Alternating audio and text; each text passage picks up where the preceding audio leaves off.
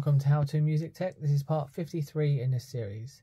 How to use the undo redo function with the single unit looper. Make sure the undo function has been set to on, which you can see in video number 52.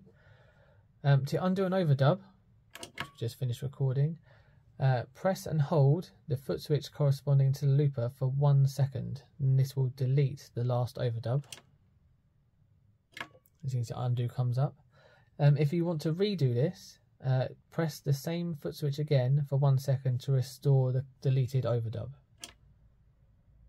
So it comes up with redo.